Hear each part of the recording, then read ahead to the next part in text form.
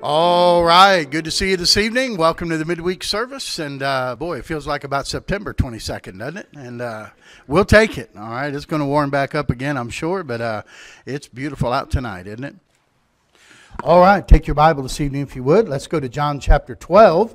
We are on the last disciple, and last because he's always mentioned last, and rightfully so. It is Judas Iscariot. And John chapter 12 is where we'll begin tonight. But we'll be turning to a lot of different scriptures this evening as we pick up the different gospel accounts of Judas Iscariot. John 12 and verse 1, the Bible says, Then Jesus, 6 days before the Passover, came to Bethany where Lazarus, which had been dead, whom he raised from the dead. There they made him a supper, and Martha served. Imagine that. But Lazarus was one of them that sat at the table with him. Then took Mary a pound of ointment of spikenard, very costly, and anointed the feet of Jesus, and wiped his feet with her hair. And the house was filled with the odor of the ointment.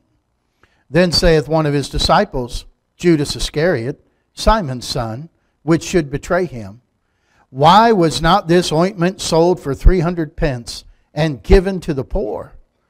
This he said, not that he cared for the poor, but because he was a thief, and had the bag, and bare what was put therein. Then said Jesus, Let her alone. Against the day of my burying hath she kept this. For the poor always ye have with you, but me ye have not always. Now, Father, add your blessing to the reading of this scripture tonight and others that we'll turn to this evening as we study the life of the one who betrayed the Lord Jesus, Judas Iscariot. And I pray, Lord, that you would open our understanding as we look at the different scriptures tonight. And Lord, help us to glean the truths that you would have us to glean, that would challenge us and help us. And Lord, I pray that it would make us more effective servants for you. So Lord, I pray the Holy Spirit would be our guide now. And I pray that you'd help us to give careful attention to the only book you've ever written. And I ask it in Jesus' name. Amen. Judah, as we mentioned, or Judas, is always the 12th on the list of the disciples. His name, Judas or Judah, means praise. He was the fourth. If you remember, Judah was the fourth son of Jacob. If you remember when the kingdom split and went into the northern kingdom and the southern kingdom was called Judah, and the northern kingdom was called Israel. All right? And so I think that just speaks that his parents had some high hopes for him. They wanted him to be able to praise the Lord and to praise God for him. The Iscariot just refers to a geographical area to where he was from. It was an area called Kerioth in Judea. And so Judas, the man from Kerioth. Now that would just distinguish him because all the other disciples were from Galilee. And so he would be one that was not from Galilee. I think that may be why they gave him the job being the treasurer. Because most of those other guys knew each other. And they probably didn't trust each other. And so they thought, well, we'll give it to this guy. We don't know him and he doesn't know us, and we'll trust him with the money. Maybe so, I don't know.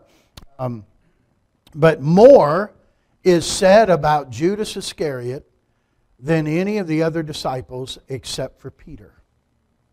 It's interesting.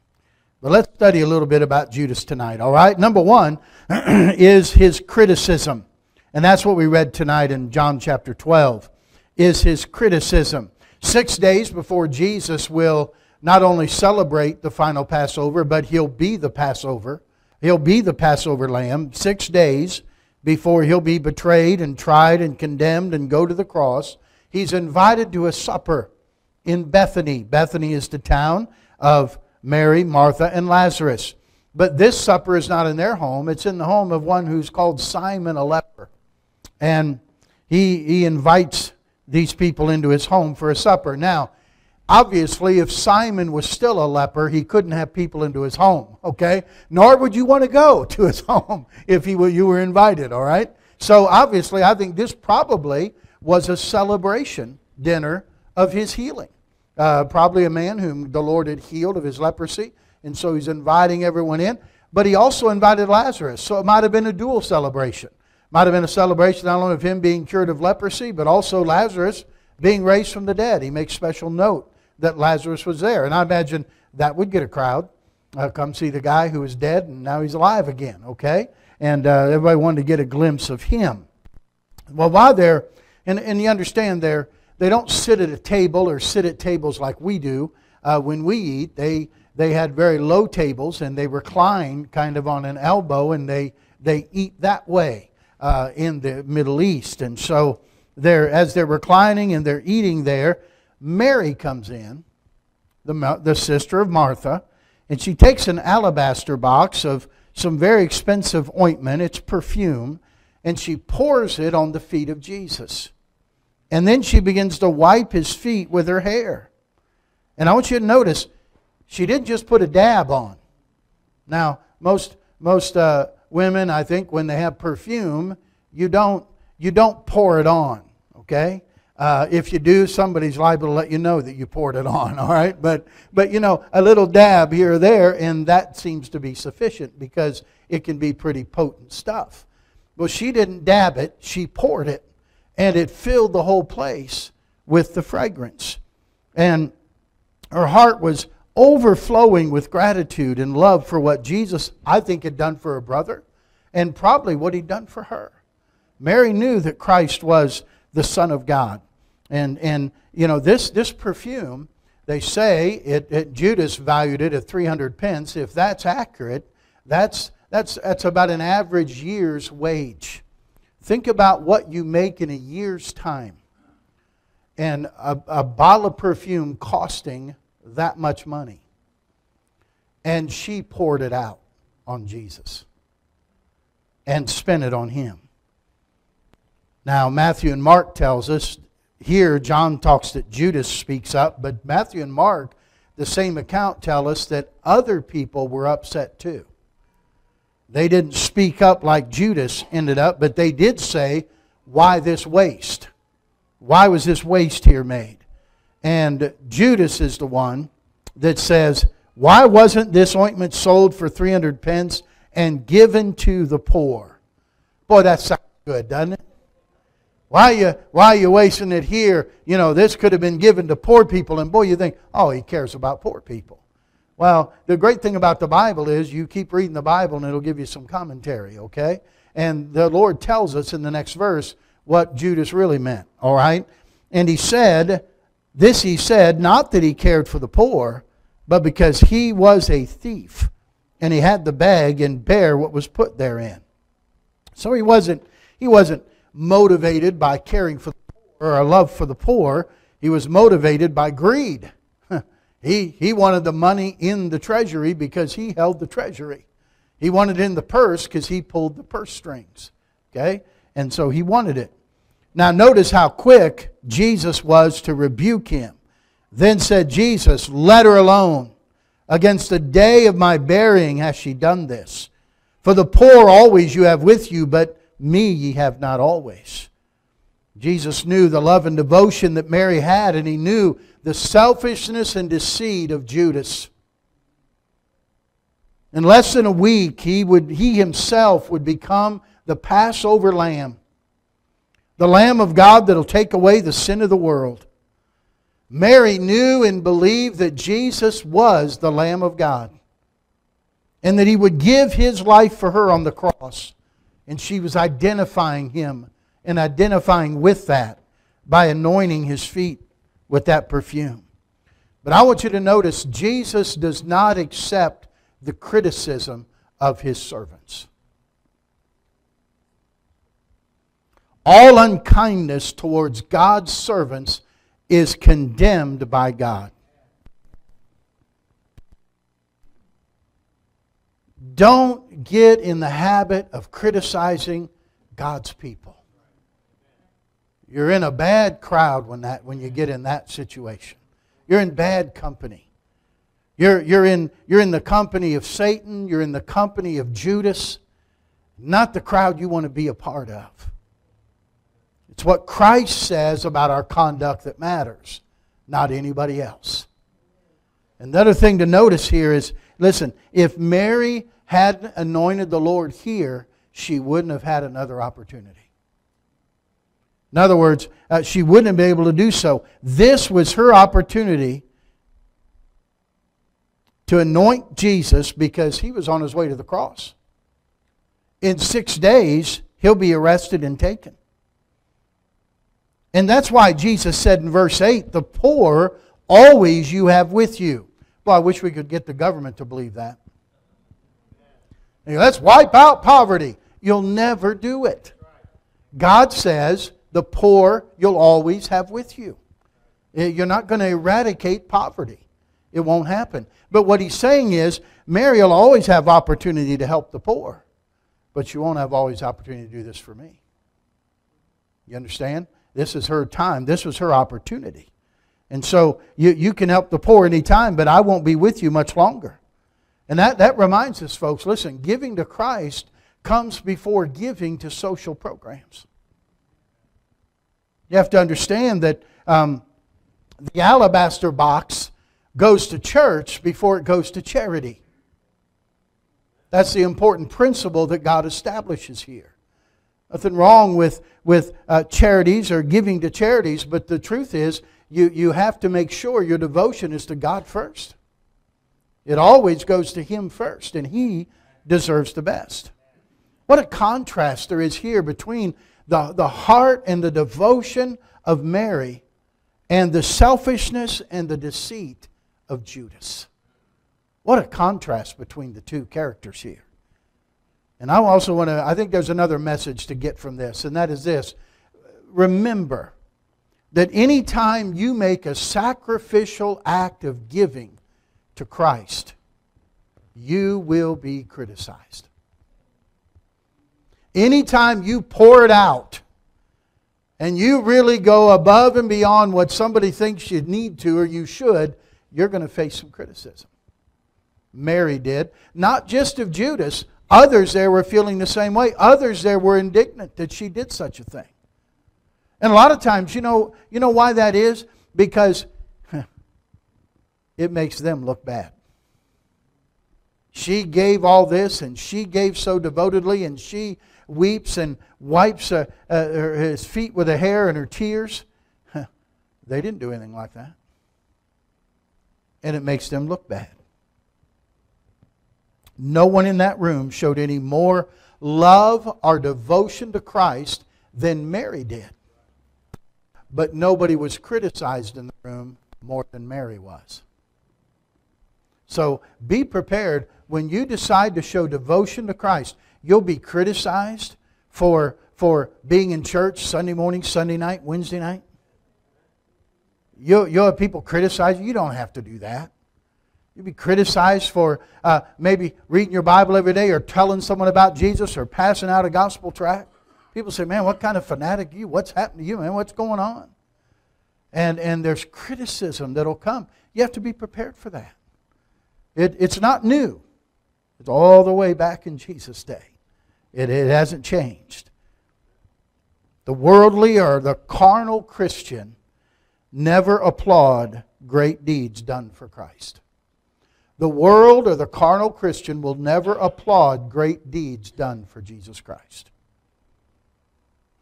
If you faithfully serve God, don't be surprised when your service is mocked at or criticized. So, well, how do you keep going? You keep going because you want to hear the commendation from the Lord. Well done, thou good and faithful servant. Enter thou into the joy of the Lord. And you can just hear when the criticism comes, don't you answer the critics. Don't take time out of doing, like Nehemiah said when they wanted to criticize Wall, he said, come on down and talk to us. And Nehemiah said, I'm doing a great work. I don't have time to come down and talk to you guys. You just want to be critical. He said he just kept on working. Just keep on working because the Lord Jesus said, let him alone. Let her alone. She's done this for me. So that's the criticism that Judas had of Mary's devotion for Christ. Now secondly, let's look at his crime. This is what he is known for, his crime, and that's the betrayal of Jesus. Now, this is, of course, carried in all four Gospels, and we're going to look at John 13, and we'll look at some other Gospels as well. But if you turn over one page to John 13, if you notice, when you put, and by the way, like most of these things, the crucifixion and this betrayal, you have to put all four accounts of the Gospels together to get the full detail and the full picture of what actually took place. Each of them add a different viewpoint and a different detail that maybe someone else didn't give us, and we put it all together and they all fit together beautifully to give us the complete picture of what takes place. And so the first thing I want you to notice about his crime in betraying Jesus is it was predicted by Jesus. It was predicted by Jesus. John 13, and look with me starting at verse number 18. I speak not of you all, I know whom I have chosen. But that the Scripture may be fulfilled, he that eateth bread with me hath lifted up his heel against me. Now I tell you before it come, that when it is come to pass, ye may believe that I am he. Jesus, how is predicted that Judas would betray him. He actually has stated it twice. He did it once earlier in the ministry, and then he does it the second time here at the Last Supper in the upper room. He's already, folks, earlier in chapter 13 given them that lesson in humility, where they came into the room, remember, and the basin sits there, and the water sits there, and the towel sits there, and no servant is there to wash anybody's feet. And the disciples are there waiting on Jesus, but nobody gets up and takes the role of a servant and begins to wash each other's feet. The disciples aren't going to do that to one another. Nobody wants to stoop that low and be a servant. So Jesus comes in the room and he sits down and he sees no one has done that, so he gets up and takes off his coat and puts the towel around himself, and he begins to wash the feet of his disciples, showing them his humility. And showing them that the greatest of all is the servant to all. And so he's taught them that lesson earlier. And yet he says in verse number 21, when Jesus had thus said, he was troubled in spirit and testified and said, Verily, verily, I say unto you, that one of you shall betray me. That was a shocking statement for the disciples to hear. They were in disbelief. You notice what he said? Verse 22, the disciples looked on one another, doubting of whom he spake. In Matthew, they begin to question each other. And you remember in Matthew it says they looked at the Lord and said, Is it I? Is it I? And they went all the way around, including Judas, and asked, Is it I?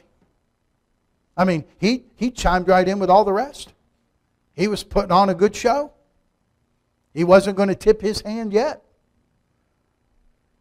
And Jesus said, it's the one who dips his hand with me in the dish.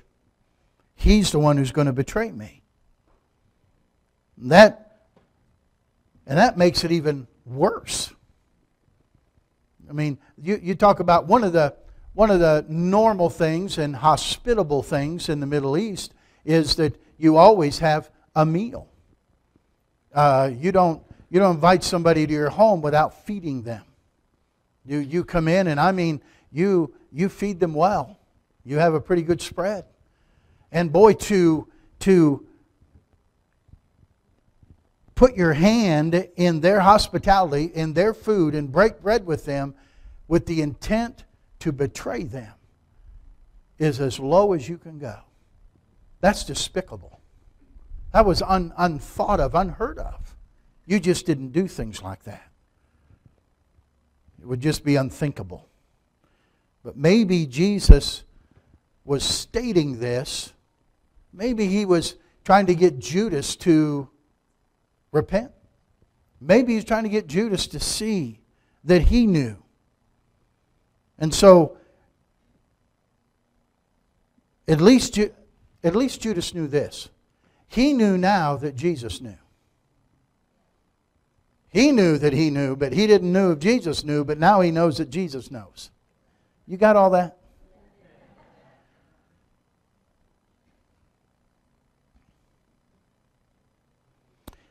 The disciples were very slow to get this. It says in verse 26, Jesus answered, He it is to whom I shall give a sop when I have dipped it. And when he had dipped the sop, he gave it to Judas Iscariot, the son of Simon.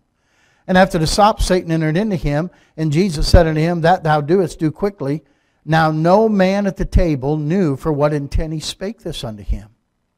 Some of them thought, because Judas had the bag, that Jesus said unto him, Buy those things that we have need of against the feast.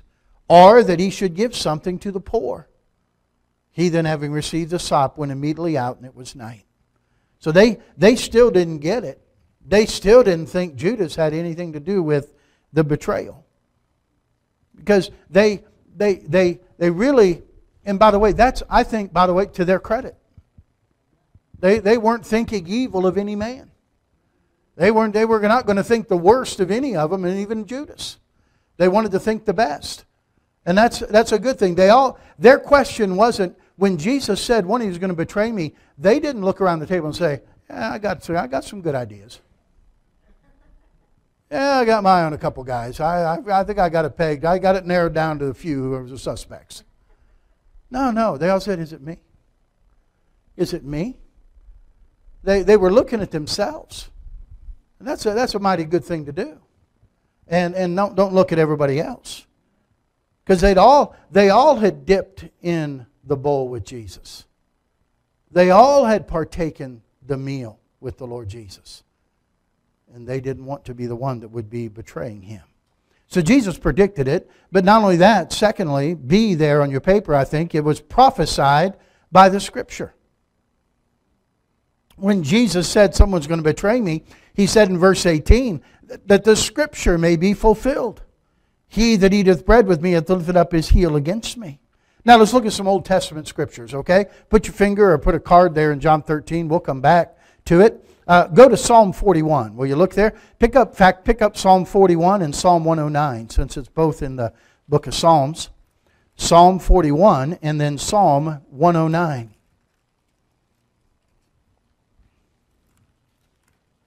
We are roughly, when you read these Psalms, somewhere around 1,000 years before this event with Judas and Jesus take place. Let's see what the Scripture says. Notice Psalm 41 verse 9. The Bible says, Yea, mine own familiar friend, in whom I trusted, which did eat of my bread, hath lifted up his heel against me. That's the reference that Jesus used in John 13. He's lifted up his heel against me. Now look at Psalm 109 and verse number 5. The Bible says, And they have rewarded me evil for good, and hatred for my love. Set thou a wicked man over him, and let Satan stand at his right hand. When he shall be judged, let him be condemned, and let his prayer become sin. Let his days be few, and let another take his office. Let his children be fatherless, and his wife a widow. That became a prophecy for Judas. Back in Zechariah chapter 11, Zechariah is the next to the last book of the Old Testament. If you get all the way to Malachi, just take a left and come back a book, and you'll hit Zechariah. Zechariah chapter 11. Notice with me verses 12 and 13, where the Bible says here, And I said unto them, If ye think good, give me my price, and if not, forbear. So they weighed for my price. What'd they weigh, church? 30 pieces of silver. We'll say more about that in just a few moments. And the Lord said unto me, Cast it unto the potter, a goodly price that I was priced at them. And I took the 30 pieces of silver and cast them to the potter in the house of the Lord. The prediction there that Christ would be betrayed for 30 pieces of silver. Now Jesus said over in John 13, if you go back there, Jesus said in John 13 verse 19, now I tell you before it come, that when it is come to pass, ye may believe that I am He. He says, I'm telling you this so that you'll believe that I'm the Christ. It's another opportunity for Christ to prove His deity to His disciples by predicting His betrayal. But it's not just predicted by Jesus, it was prophesied by the Word of God. So you understand, it would strengthen their faith in the living Word, which is Jesus, but it would also strengthen their faith in the written Word of God. That it too is reliable and trustworthy. For it long ago told of His betrayal at the hands of Judas. So we see that it was predicted by Christ and it was prophesied by the Scriptures. Then I want you to notice C, it was painful to Jesus Christ. It was painful to Jesus Christ. Notice John 13 and verse 21. When Jesus had thus said, He was troubled in spirit and testified and said, Verily, verily, I say unto you, that one of you shall betray me. Troubled in spirit. He was hurt. Did you know our sin hurts God?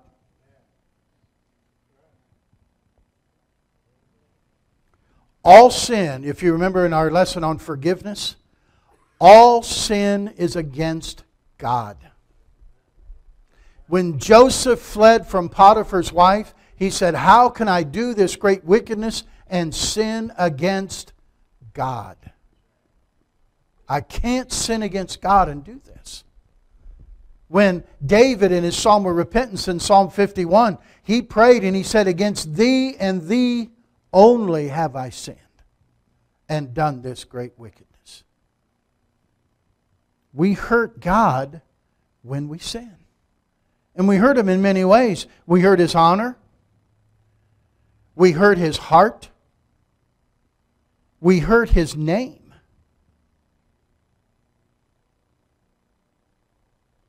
And you may not, at first when you're growing up or maybe you're a young Christian and you do things wrong, you think, well, God's mad at me. Well, you don't understand. I guess you become, how many parents in the room tonight? Parents, okay? Almost everybody. When your children do something wrong, you know what? The overriding emotion is not anger. It's hurt. Disappointment. I told you when I got to be of age, got to be a junior, a senior in high school, and where I really didn't fear the getting a spanking. In fact, I feared getting grounded a couple of weeks worse than I did a spanking because I'd rather be out. But you know what? What I feared more than anything else is when my dad looked at me when I'd done something wrong, and he said, "I'm really disappointed in you." Wow. That pierced in me, and I knew that I never wanted to feel that way again. But you understand, that's where you want to go to in your Christian life. Well, I better do this or God will take me to the woodshed. I better do this or God will club me in the head. You really got the wrong idea about God. You ought to grow in your relationship to where you understand we're here. Remember, we're here, we're created to bring Him pleasure. We're here to please Him. When we don't do that, He's not mad, He's not angry, but He is hurt. He's disappointed. He's disappointed us, and all sin hurts God. That's my business what I do. No, it isn't. It's God's business what you do. You're His child. No child would look at their parent and say, "Not your business what I do, it's my business." No, it's my business. You're my child. And we're God's children. And so it's important that we honor Him and live for His glory. So all sin is painful to Christ. So this was painful to Christ to suffer the betrayal. D is it was planned by Judas. It was planned by Judas. For this, I want you to go to Matthew 26. Go to Matthew's account, all right? It's found in Matthew chapter 26. Are you doing all right? Are you okay? All right. This is, I know this isn't the most, thrilling guy to study, but we need to learn about him, all right? Matthew 26. I feel like after I spent most of yesterday preparing this thing on Judas, I felt like going and taking a shower and washing my hands and say, man, I don't want to be around this guy anymore, But here we are, all right? So Matthew 26. Same account here. If you notice that and verse 10, Jesus rebukes him when he says, why trouble ye the woman? She wrought a good work upon me. For ye have the poor always with you, but me ye have not always. For in that she hath poured this ointment on my body, she did it for my burial. And then he makes the promise that wheresoever this gospel shall be preached in the whole world, there shall also this that this woman hath done be told for memorial of her. Then, did you notice that? Then one of the 12, called Judas Iscariot, went unto the chief priests. Then. When's then? Well, then is right after he was rebuked by Jesus in front of that crowd for criticizing Mary for her act of devotion and love for Christ. Then he goes out and starts looking for the chief priests and wants an opportunity to betray Jesus Christ and begins to plan the betrayal of the Lord Jesus. When a good person is rebuked, he repents. When a bad person is rebuked, he gets mad and plans revenge.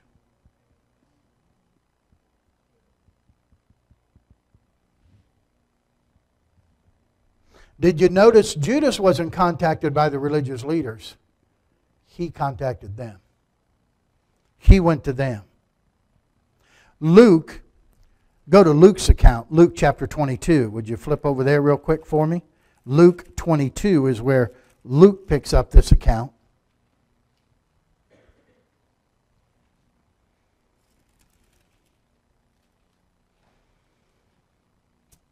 And it says in verse number 3 of Luke 22, then entered Satan into Judas, surnamed Iscariot, because being of the number of the 12. And he went his way and communed with the chief priests and captains, how he might betray him unto them. And they were glad, and covenanted to give him money. And he promised, and sought opportunity to betray him unto them in the absence of the multitude. The betrayal was satanic. Jesus was right, and we'll look at it later at the end of the lesson in John chapter 6, when he said, have not I chosen you 12, and one of you is a devil? He was right on target. Judas was in agreement with hell in the betraying of Jesus Christ. Back in the book of Matthew, he said, what will you give me? And it says they agreed upon 30 pieces of silver.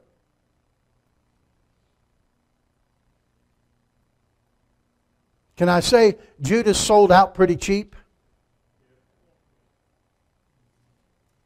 You go back to the book of Exodus 21, and you find that if a man had a servant and he got gored or run over by an ox or by an animal of some kind that another guy owned, and you had to replace that servant, you know what you replaced him with? 30 pieces of silver. It was the price of a slave. That's all it was. But that 30 pieces of silver, why? Say, boy, that's cheap. Why do you settle on that? You remember Zechariah 11? The scripture had already prophesied it would be for 30 pieces of silver. If they'd have known the Old Testament at all, I think he'd have said, wait a minute, let's not make it 30. But it's amazing to me, even people today who should know the Bible are fulfilling Bible prophecy and they don't even realize it. So he sought opportunity to betray him. He planned it out. Planned it out. And by the way, listen, sin is that way. We use that term sometimes, somebody fell into sin. But that's usually not true. The Bible says when in James 1, how we're lured off the path. How Satan tries to lure us off the path with temptation. It said when it's conceived. We know the conception in the terms of having a child. But the word used there for conceived is what Brother Currington has taught us in RU. It's a word that means framed in your mind. You begin to frame in your mind how you can carry out what you're about to do. And once you begin to frame it in your mind, you're going to do it. And because once it's conceived, it brings forth death. Once sin is conceived, it brings forth death. Lust brings forth sin, and sin brings forth death. LSD. So he sought opportunity to betray him. He begins to frame in his mind how he can make it happen. And he's going to make it happen. It was performed at night. It was performed at night. Jesus takes the disciples. Go to John 18 with me, will you please? John chapter 18. Jesus goes at night to the Garden of Gethsemane. John 18 and verse number 1. When Jesus had spoken these words, he went forth with his disciples over the brook Kidron, and where was a garden, into the which he entered, and his disciples. And Judas also, which betrayed him, knew the place. For Jesus oft times resorted thither with his disciples. He knew. Judas thought he was pretty smart, I'm sure, because he figured, I know where he's going to go. I've seen him go there often when he's facing something big, and I think I know where he's headed. And he probably thought he was pretty smart, but what Judas didn't realize, he thought he was smart because he knew where Jesus was, but what he didn't realize is Jesus knew exactly where he was. He didn't realize that. And here they come, verse 3. Judas then, having received a band of men and officers from the chief priests and Pharisees, cometh thither with lanterns and torches and weapons. Jesus, therefore, knowing all things that should come upon him, went forth and said unto them, Whom seek ye? They answered him, Jesus of Nazareth. And Jesus saith unto them, I am he. And Judas also, which betrayed him, stood with them. And as soon as he had said unto them, I am he, they went backward and fell to the ground. I don't know about you. That would have been enough for me right there to say, I think I'm leaving. You see just a glimpse of the power when he says, I am. That's the name that God told Moses to tell him when, who am I going to tell Pharaoh sent me? You tell him I am sent them unto you. And now Jesus says, who are you? I am he. And boy, they fell backwards. They were knocked to the ground, much like Saul was on the road to Damascus. They answered. Well, as soon as he said unto them, they went backward and fell to the ground. Then asked he them again, Whom seek ye? And they said, Jesus of Nazareth. And Jesus answered, I have told you that I am he. If therefore ye seek me, let these go their way. That the saying might be fulfilled which ye spake of them which thou gavest me, have I lost none. And I got news for you. He still hasn't lost any. Okay? Then Simon Peter, having a sword, drew it and smote the high priest's servant and cut off his right ear. The servant's name was Malchus. Then said Jesus unto Peter, Put up the sword, thy sword into the sheath. The cup which my Father hath given me, shall I not drink it? The band of the captains and officers of the Jews took Jesus and bound him and led him away to Annas first, for he was father-in-law to Caiaphas, which was the high priest that same year. And we'll stop right there for now. Notice, Jesus meets them. Did you pick that up in verse 4? Jesus, therefore, knowing all things that should come upon him, went forth and said unto them, Whom seek ye? He wasn't hiding behind a tree somewhere. He wasn't kneeling behind the bushes, make it tough for him to find me. He went marching right up to them and said, "Who you looking for, fellas?" He met them. Don't listen to any of this modern stuff or Hollywood stuff that tells you Jesus didn't know what was going on and he didn't realize that they were going to kill him and he was all mixed up. Jesus knew exactly what was going on at all times. And notice where Judas was standing. It says Judas stood with them in verse 5, the enemies of Christ. Oh, for all of Christ's ministry, since He chose His disciples, He was always standing with Jesus. He would always be standing with the 12. Now He's on the other side, standing with the enemies of Christ. And as Christ speaks, they're all knocked to the ground. I would suppose Judas would be among them. But it also shows us that no one took Jesus' life. He laid it down Himself. And then, of course, the sign that Jesus gave was, and that's in another account in the other Gospels, how would He show them that this was really Jesus? He would go up and give them a what? Give them a kiss. The token of friendship of a kiss, and He used it as a sign of betrayal. Well, let's look, number 3, at the consequences of His crime. The consequences of His crime. Go back to Matthew 27 now, will you? We'll be wrapping it up here soon. Matthew 27.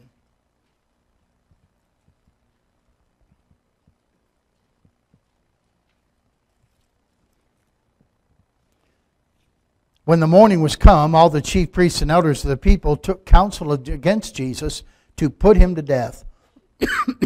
Excuse me. And when they had bound Him, they led Him away and delivered Him to Pontius Pilate, the governor.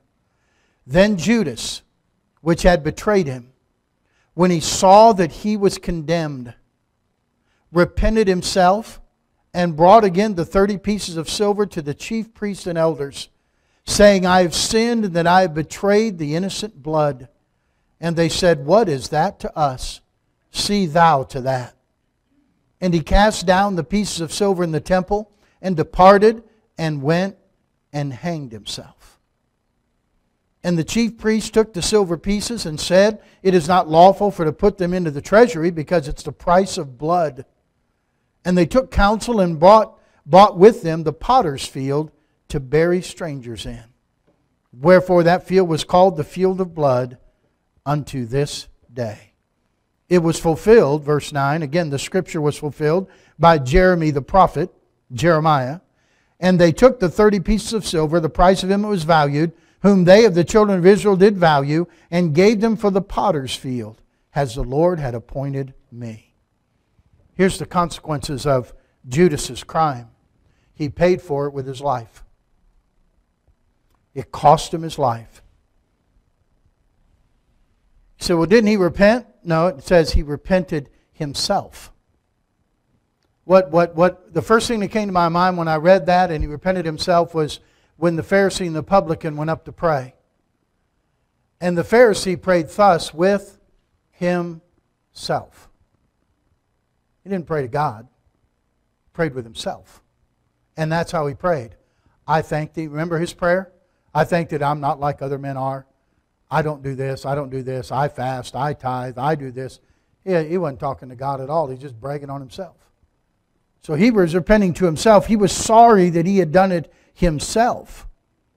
He didn't want to carry the guilt of wrongdoing. You see, he did that when he saw Jesus was condemned. Maybe he didn't think that it would happen. Maybe he thought that Jesus, they would say, I find no fault in him. And they figure they got that other guy, Barabbas. He's a murderer. They're not going to let Jesus go for the murderer. They'll let him go. He'll still be good. I'll have 30 pieces of silver and I'm on my way. But when he saw that wasn't going to happen, he felt guilty about it and he didn't want to carry the guilt. When he saw the righteous one declared unrighteous. When he saw the just declared to be unjust. When he saw the sinless one called the sinful one. He couldn't bear the burden of guilt. And he brought those 30 pieces of silver back and he threw them down in the temple. Because they wouldn't take them back. And then he went out and hanged himself. Now the truth is, Acts 1 and verse 18 tells us a little more details. You don't have to turn there. I'm going to read it for you. Acts 1 and verse 18, it says, "Now this man purchased a field with the reward of iniquity." Now listen, "and falling headlong, he burst asunder in the midst, and all his bowels gushed out." Judas even botched up his own suicide. I mean, whether he slung himself over a tree limb and the limb broke and he fell down on some rocks or something and everything exploded, and I mean his gut split and his bowels all came out. Aren't you glad you're at church tonight? Huh? I mean, he was a mess. An absolute mess. But I want to remind you, that's how sin always ends up. It'll always end up a bigger mess than you ever thought it would be. One of the great deceitfulness of things of sin and how deceitful it is we think we can control the consequences of our sin. And you cannot.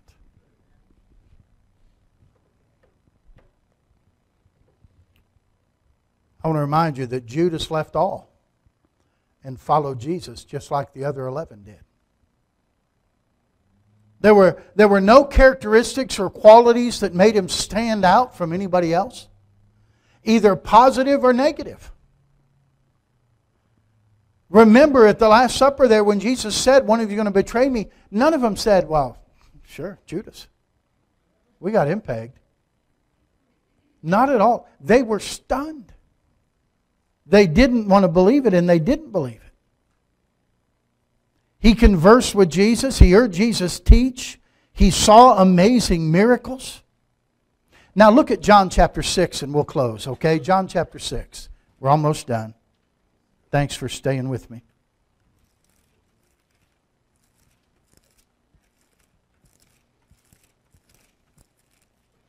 John 6, and John 6 is a long chapter, 71 verses, and Jesus is laying out. As people begin to follow him and he gets a crowd, he's going to whittle the crowd down a little bit, okay? It's funny, in our day and age, everybody wants a big crowd. Jesus never wanted a big crowd. He seemed to always whittle it down when it got to be too big. He gave the old, "unless you eat my flesh and drink my blood, you can't be my follower" speech, you know. And I just smile when I see that, because I can think the disciples think, "Oh no, not that again." People don't take that well, Jesus. Don't talk like that. They don't get it. And sure enough, they didn't. And you understand, Jesus wasn't talking literally. He says, "The words that I speak unto you, they are spirit and they are life." But you notice,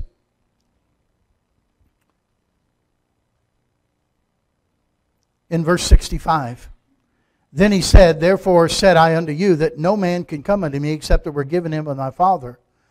And from that time, many of his disciples went back and walked no more with him." Many of his disciples turned away and said, "We're done." Now, not the 12. They're still there. But many of these others who've been following him, they turned and they left. And so Jesus looks at these 12 guys and he asks them the question. Verse 67. "Jesus said unto the 12, Will ye also go away?" Looks like, "Okay, fellas, here's your chance. Everybody else is leaving. You're going to leave too?" And Peter makes the great statement. Simon Peter answered him, "Lord, to whom shall we go? Thou hast the words of eternal life, and we believe and are sure that thou art that Christ, the Son of the living God." Now, Peter speaks for him, but you know what the mistake Peter made? He spoke for the whole group.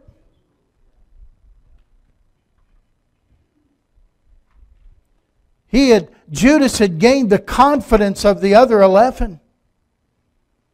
And so when Peter said, "Hey, we all believe that you're the Christ, the Son of the living God, that you have the words of eternal life," he put Judas right in there with them. And Jesus has to let him know, Peter, you've made a mistake.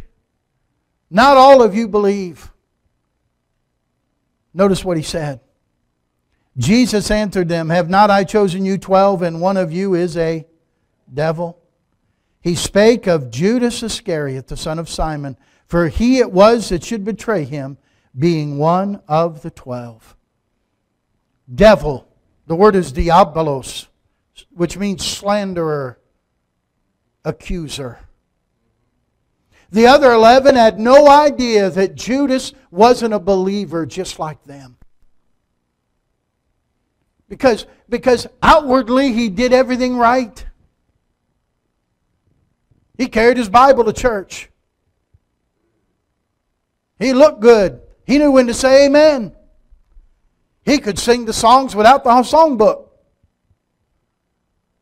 He had everybody fooled. And by the way, because man looks on the outward appearance, but God looks on our heart. Judas kept company with Jesus for his entire ministry, but he separated from Jesus for all eternity. What a tragedy.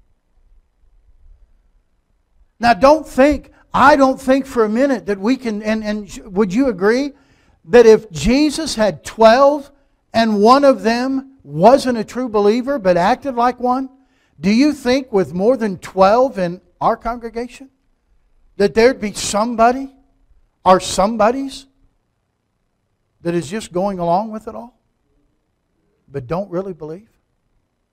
Don't truly know Christ as their Savior? That's how it was with Judas. Oh, everybody thinks I'm saved. Everybody thinks I'm a follower of Jesus. But you know in your heart, and the Spirit of God convicts your heart, that you're really not saved. My friend, don't risk missing eternity with Christ. Don't miss going to hell for eternity just because you think, well, I didn't want anybody to think I wasn't saved.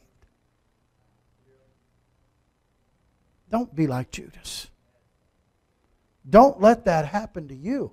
Don't let everybody think you're saved. And then the rapture comes and everybody's gone and you look around and say, I'm still here.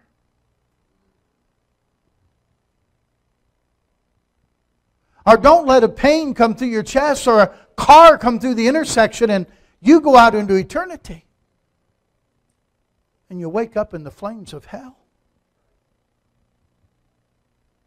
Don't let that happen. Make sure you know Christ as your Savior. Make sure you know that you have eternal life. Make sure that you know Him. That you've believed on Him with your heart. Don't be a Judas Iscariot. Let's stand together for prayer, okay? Father, we bow before you now this evening. Lord, it's a sobering study to study the life of Judas Iscariot.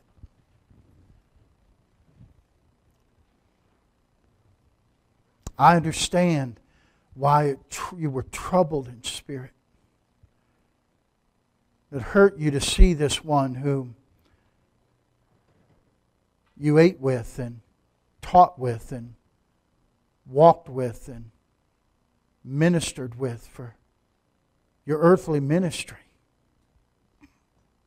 to see him turn. And yet, Lord, you know in this congregation who the true followers are and who the Judases are. We don't know, just like the disciples didn't know. But Lord, I pray that you'd minister to hearts tonight.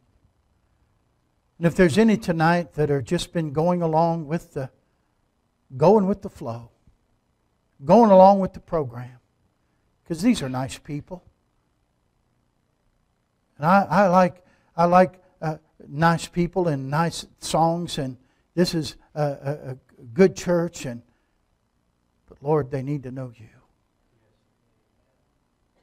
Don't let them be a Judas and go be separated from you forever in hell.